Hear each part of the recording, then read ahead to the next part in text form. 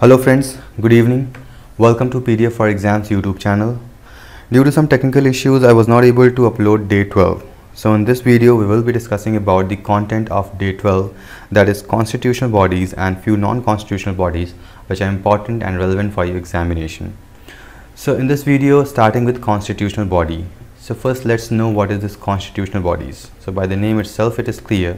The body whose name has been mentioned in our constitution under some article, they are called as constitutional bodies. And since they are constitutional bodies, they derive the power directly from the constitution. As we have seen in case of our judiciary, all courts, they derive the power from constitution. They were not answerable to any state or union legislature or executive, because that body needs to be independent to perform the function properly, as they had to give judgment or function sometime against the state also or against the government also. That's why those bodies were independent and derived their power from constitution. Similar is the case with these constitutional bodies. So the first constitutional body that we are going to discuss today is election commission. So election commission, that means a body which is responsible for conducting elections. Which elections? So in previous videos we have seen that we have federal type of government. Federal type of government means we have government at each central, which is called union government, and we have government at state level also, which are called as state government. So for these two governments, for central government and state government, elections has to be conducted, because without election, how can we choose member of these parliament or member of these legislative assembly? In parliament we had Lok Sabha and Rajya Sabha. For both the houses, the type of election or kind of election were different. Few were direct election and few were indirect election. Same is the case with state government. There were MLA election, and whereas there were few MLC election, member of legislative council and member of legislative assembly. So why this body was needed and why it is a constitutional body and independent of anything, and which derives directly power from constitution? Because in our country, to be a democratic, since we know our country is a democratic country, very free and fair election was required. What do we mean by with this free and fair? Free, you understand, if your parents have gone to cast vote, even you might have gone to cast vote sometime, you have seen that you don't have to pay any charge for casting your vote. You just have to go and click a button on whomever you want to select as your leader, and your vote is casted or your vote is counted in that category, and you didn't have to pay any fees for that. And what is fair? Fair elections are very important, because if election would be not fair, the leaders will not be chosen by what we want. So this has to be fair. So for conducting free and fair election, we needed a body. For that very purpose, election commission was formed. So this election commission, this is mentioned in article 324. So this article deals with the election commission, its composition, how it functions, everything is mentioned in these articles. So we talk about the composition, that means who are the member of these election commissioner. So there's a chief election commissioner, that means a chairperson, and there are other election commissioner and whose numbers are not fixed. That means one chief election commissioner would be there. Apart from him or her, there would be an additional election commissioner, more than 1, 2, 3. That has to be decided by president, which is not mentioned in our constitution. It's not mentioned. Number of these members are not mentioned in constitution. That have to be decided by the president. President will decide how many election commissioners are required as per the requirement. And why this election commissioner, number of election commissioner has been increased. Earlier there were only one chief election commissioner. This number has been increased because of the increasing in burden. As you can see, the age of election has been reduced to 18. Earlier it was 21 years old, now it is 18 years old. So we can see the increase in burden. That's why more number of election commissioners were required. For that very purpose, we can see the composition. And now, what kind of election does it conduct? Election commission does not conduct every election. It has got only 4 elections to be conducted, only 4, not more than that. And what are those 4? Those are parliament. That means the member who are sitting in parliament are called member of parliament. We know this very well. So the people who are selected in MP or member of parliament, they are elected through election commission. The other are state legislator. So in state legislature also we have seen MLA and MLCs.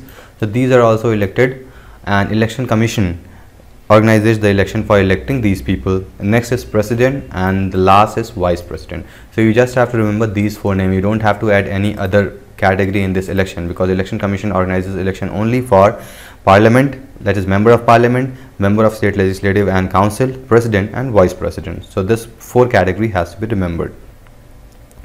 And what else? And there may be other regional commissioner also appointed with consent of election commissioner. For example, our country is very big country, we know our area of our country is very huge, and somewhere if extra election commissioner are required, so generally there are one election commissioner which is head of this or chairperson of election commission, there are other election commissioner, but at regional center also or regional level also, if election commissioner are required, they can be appointment with the consent of election commissioner officer or chief election commissioner. Now talking about the removal, how they can be removed. So they can be removed only by the process of Supreme Court judge. How the Supreme Court judges are removed, similar process has to be used for removal of election commissioner. They cannot be removed directly by parliament or like that. They have to remove by the proper procedure as Supreme Court judges are removed. And if we talk about members, currently there are 3 members, and salary and allowances are same as that of Supreme Court judge. Whatever salary and allowances the Supreme Court judge gets, the same would be of that of commissioner. And if we talk about the tenure means how long these chief election commissioner will work. So they will work for maximum of 65 years or 6 years. That means maximum tenure could be 6 years or 65 years, whatever comes earlier. What do we mean by this 6 or 65? So I'll tell you by an example. If someone joins as election commissioner in 2000, let's say 16, and if he has to retire today is 2020, that means almost a 4-year gap. So that person and that person was of 62 years or let's say 64 years of age when he joined in 2016.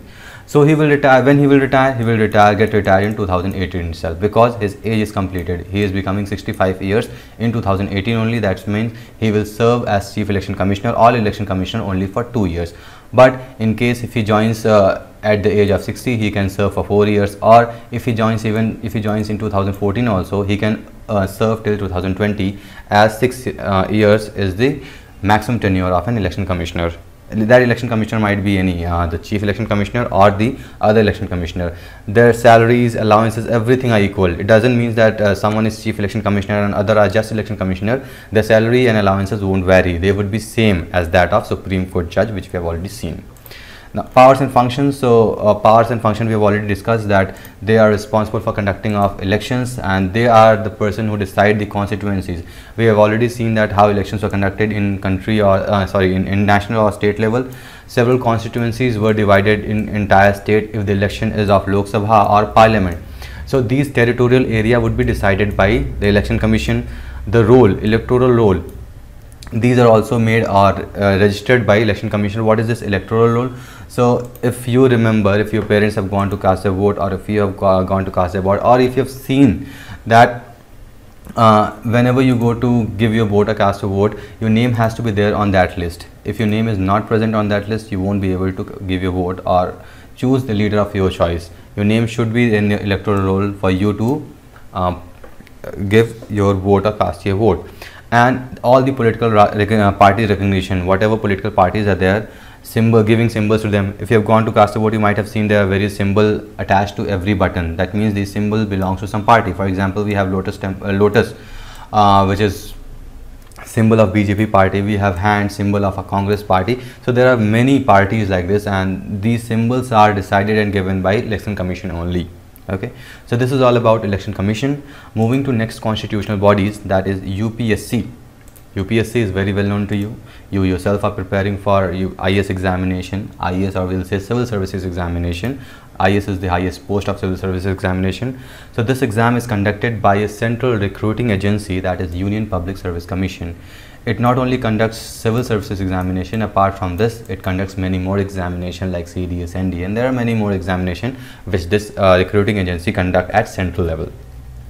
So Article 315 to Article 323 deals in Part 14 of Constitution, deals with UPSC, its composition, its whoever member, that means whatever the members are there in UPSC, what are the recruitment method, how they can be removed, what are the tenure, everything is written in these articles. So what is important in this, in UPSC also, there is almost similarity to that of election commission. That means there is a chairperson or chair members, and there are other members who are appointed by president. That means if one chairperson or chief chairman is appointed by president, then other member of UPSC would be appointed by president, but with consent of chairman or whoever is the chairperson. Tenure is same as 65 to 6 years, and whatever comes earlier, which I've already discussed in last constitutional bodies. And it is also considered as watchdog of merit list. Now what is this watchdog of merit list? So whenever you apply for any examination, you don't just get ranks like that only. Your merits are being made. As you know, if you are appearing for UPSC, you will have to appear at 3 levels. You have to give your prelims, mains and examination. Mains and interview exam marks are counted for creating merit. So for example, there are 1000 seats. So top 1000, whoever has got top 1000 marks will be selected or will get a rank in civil service examination to be appointment as some officer. So this merit system has to be maintained very importantly, and that is done by Union Public Service Commission, a recruiting body. Talking about the qualification, I forgot to tell qualification in that case of that election commissioner. Over there also it is not mentioned in constitution about the qualification of member or election commissioner.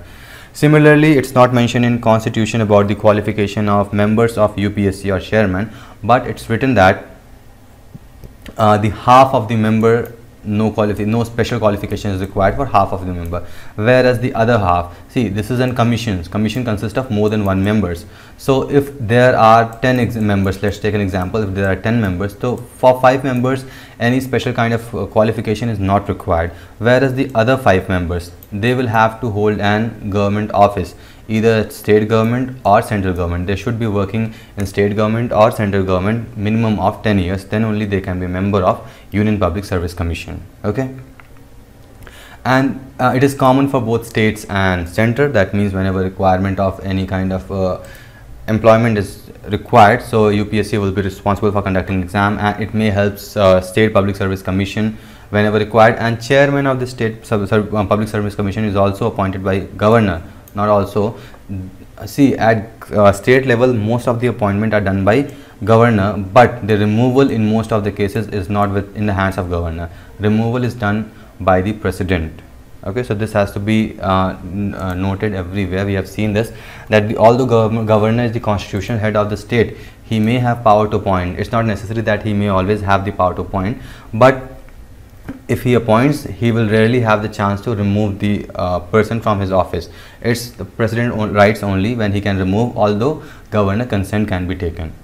So there any person or any member of UPSC can only be removed on circumstances. Not in every circumstances they can be removed.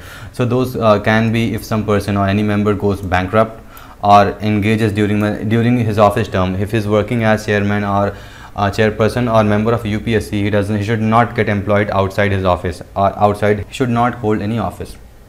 And in opinion of president, if president if president thinks that that person is not able to perform his duty properly, then also that person is removed from his position. Now what are the function of UPSC? So this we have already seen, that UPSC is an central recruiting body, and its use, or this commission or this body used for recruiting civil servants are employed for central government, and it may give suggestion or help in appointment of services in case of state also whenever it is asked. It acts as an advisory body for executive or legislative body whenever required. So whatever rules are made, for example, an notification is out for appointment of CSA, civil servant aspirant only. We are taking example of your exam only. So if a notification come out, so in notification everything is mentioned, like what should be the qualification, what should be the minimum age, everything about the qualification, fees, steps of the examination. So these are decided by parliament, not by the any body. This body can give recommendation. By their recommendation, parliament decide these things.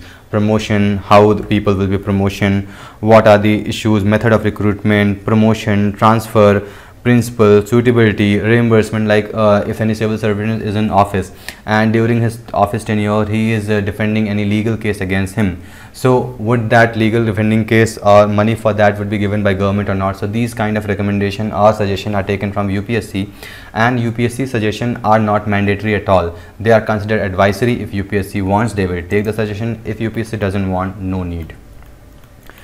Next constitutional body is Joint State Public Service Commission. So this Joint State Public Service Commission, by the name itself, it is clear that if recruitment is required in more than one state and those states are not able to form their own State Public Service Commission, in this case Constitution has a provision to form Joint State Public Service Commission. In this state, one or two, more than two states are combined and they can use this body to recruit their civil servants in that state. Chairman and members are appointed by President again, and over here only one thing differs, that is age. In other cases till now we have seen in UPSC and Election Commission the minimum age was 65, not minimum, maximum age was 65, but here it is 62 years age or 6 years. The tenure should be 6 years or 62 years, whatever comes first. So you might have heard understood about this, whatever comes first. And talking about the removal, they can be suspended or removed by the President on certain grounds, not like that only, not President. If President want, just by wanting, President can't remove anyone. There should be certain grounds for removal of any members. Okay. Next is National Commission for SCs. So this is also in constitutional bodies. This commission is made for SCs, that means anything related to scheduled castes in the country, whatever problem they face, whatever issue they have, these are to be mentioned or handled by this National Commission for SCs.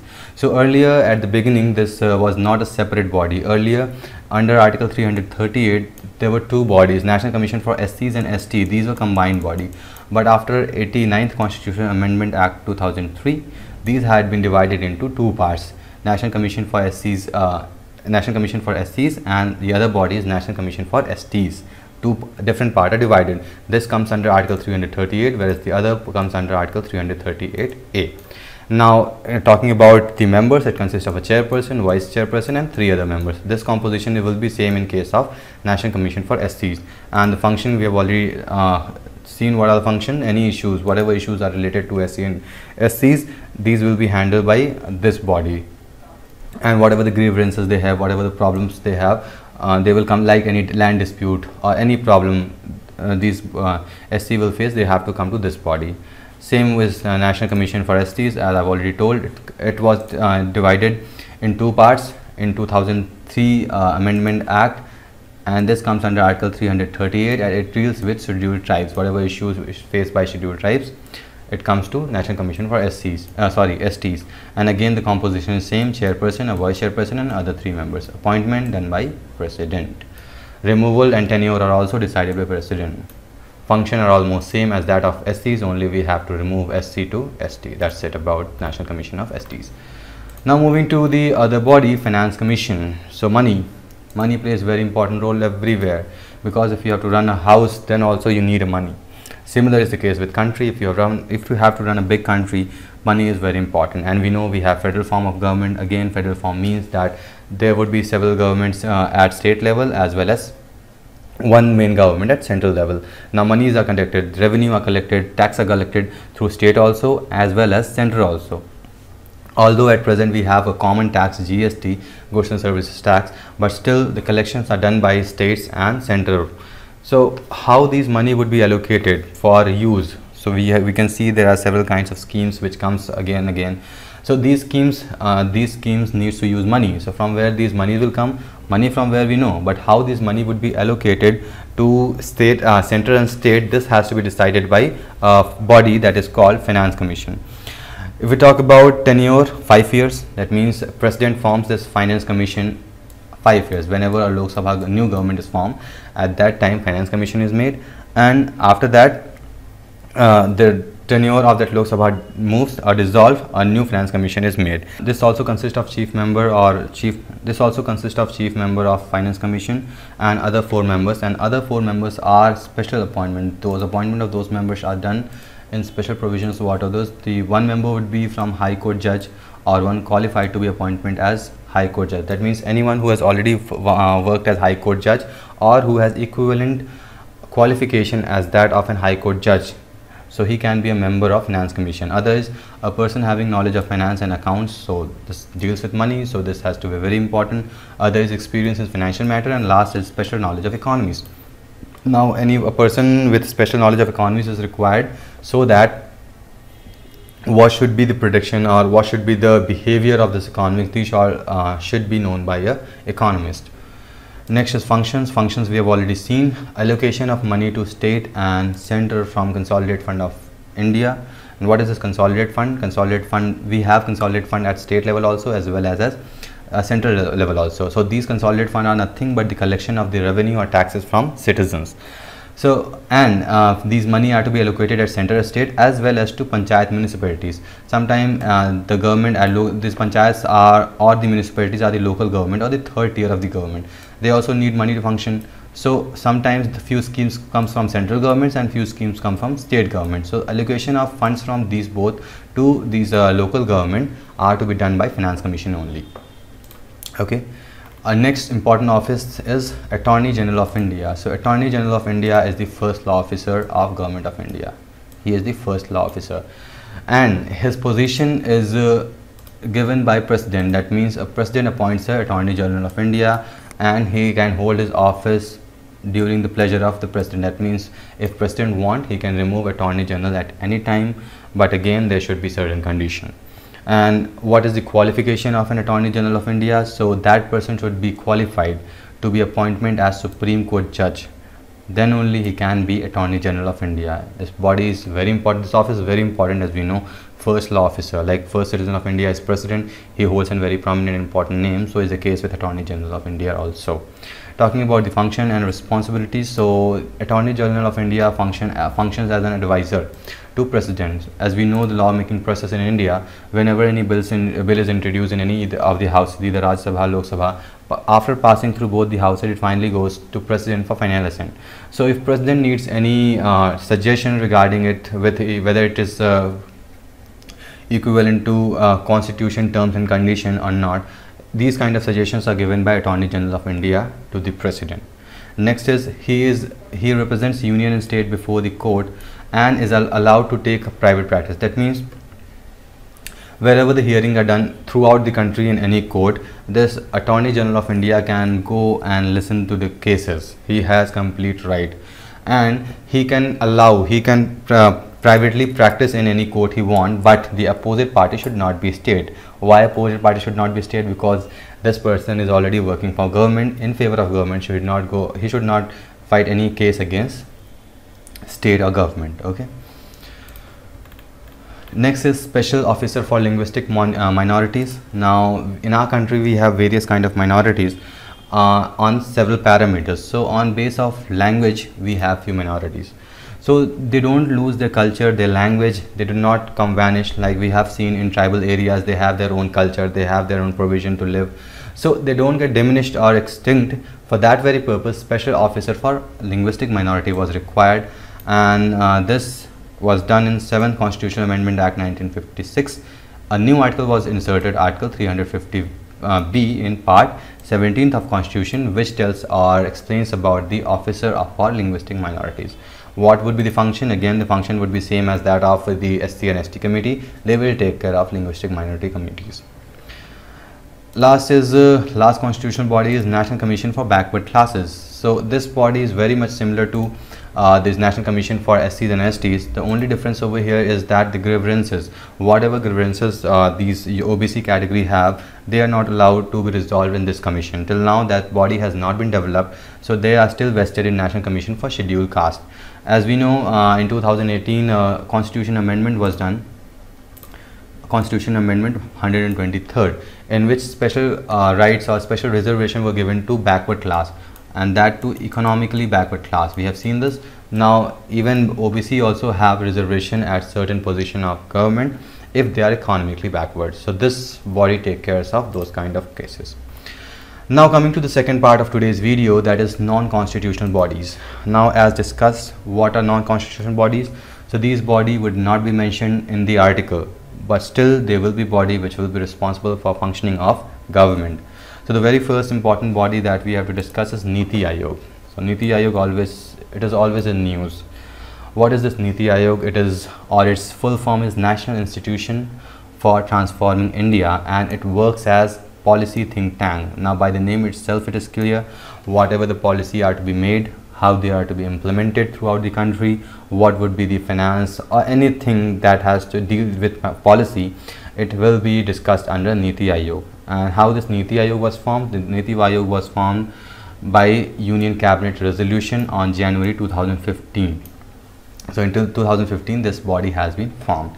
What would be the aims and function of Niti Aayog? So aims and function are very common. As I've already told, anything related to policy will be dealt in Niti Aayog, and the very important function which Niti Aayog plays is coordination. As we know, we have federal government. I'm telling again and again to keep this in mind. Our country has got federal government, union at state, and there are few policies which are made by state government and are to be implemented in states and UTs or union territories. So implementing any policy in state or union territories which have their own government or own legislator, own executive, a proper coordination is required. So for coordination of this state and center, Niti Aayog is responsible, and it helps in coordination. So if we see the main functioning of Niti Aayog, it can be categorized under 4 heads, that is to act as resource central knowledge hub, design policy programming framework, cooperative federalism, monitoring and evaluation. So we have seen this. Last is composition of Niti Aayog. In this composition means who are members in Niti Aayog. So Niti Aayog is headed by a prime minister. Whoever the prime minister would be, they will be considered as chairperson. Governing council, now council as we know is team members, more than 1 or 2 members are there. So they are chief minister and administrator of union territories. As we have seen that cooperative or coordination is to be done over here, so chief minister who are head of the states and administrator who are head of union territories are to be there in this council. Regional council, so it's not required, it is always there. Whenever it is required, any regional council is required, they are meant as per requirement, and head would be chief minister and or administrator of union territory in that particular region. Vice chairperson is appointed by president, and apart from there are many more members. Next is National Human Rights Commission. You have already heard about this in newspaper, televisions. Whenever something happened to any minority or anything, this National Human Rights Commission comes into act. Now this consists of a chairperson or a chairman, 4-member, and the chairman, whoever has to be chairman of this National Human Rights Commission, he should be a retired Chief Justice of India. Chief Justice, where we have, they are in Supreme Court. So the head or the chairman of National Human Rights should be retired Chief Justice of India, and the other 4 members. There are 4 more members.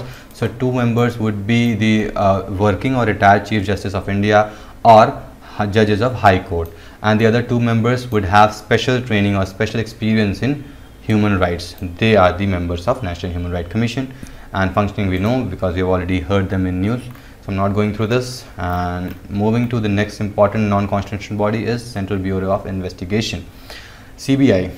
We've already seen many serials are made on CBI. In many movies you have seen CBI investigation is required when police is not able to perform their duties. So this is an investigating body to reduce the corruption. In our country there are many kind of corruption.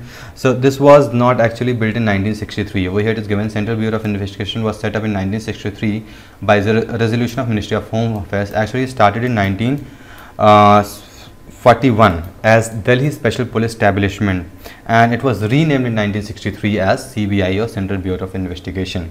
And the problem with CBI is that it is multi-answerable. It has to answer at multiple levels. That is DOPT, Department of Personnel and Training, Ministry of Home Affairs, Law and Justice. So since it has got issue of multi-answerability and it is somewhat under central government, so a proper fair investigation could not be done. So whenever there is CBI inquiry and the ruling government, most of the time we have seen the results are almost negligible. But apart from investigation, it has got many other works like coordinating the Lokpal, Lokayukt and Central Vigilance Commission. So this is all about the CBI. Moving to the next and last constitutional body, that is Central Vigilance Commission. So Central Vigilance Commission was set up by government in February 1964 on whose recommendation? Sri K. Santhanam. Important point to be learned in this commission is that it is apex vigilation institution of a country. So you don't have to get confused over here, as we have apex judiciary body. What is our apex judiciary body? That is Supreme Court, the topmost court. Similarly, the apex vigilance institution is Central Vigilance Commission, not the CBI. Don't get confused over here. This point has to be mentioned from here. So this is all about today's video. I hope you have understood about constitutional and non-constitutional bodies. If you have any issues, any queries regarding this, you can always ask in the comment box. And as I've already told yesterday also, today also I'm telling, we have done till day 13 we have done. In 14 and 15 we don't have much important topic. There are some topics like citizen charter. So citizen charter, we know any information about, for example, if you go to a bank, there are several citizen charter in the bank which tells you about your rights, what should be done in the bank. So those are citizen charter. And one more point that is important is anti-defection law. So according to this law, we have seen the election how they are conducted. So if any MP or MLA, if they are standing from one party, for example, let's take two important or major party of our country. At present we have BJP and Congress. So if anyone is fighting or electing from BJP party, and after winning in Parliament or in Lok Sabha, he wants to switch to Congress. So in that case, this person would be not considered as the winning elected or winning candidate of Parliament, or not the member of Parliament. So this is called anti-defection law. So that's about the polity. If you have any questions regarding polity till now, you can always ask in the comment box. From tomorrow we'll be starting geography. So see you in next video. Thank you for watching. Till then, goodbye.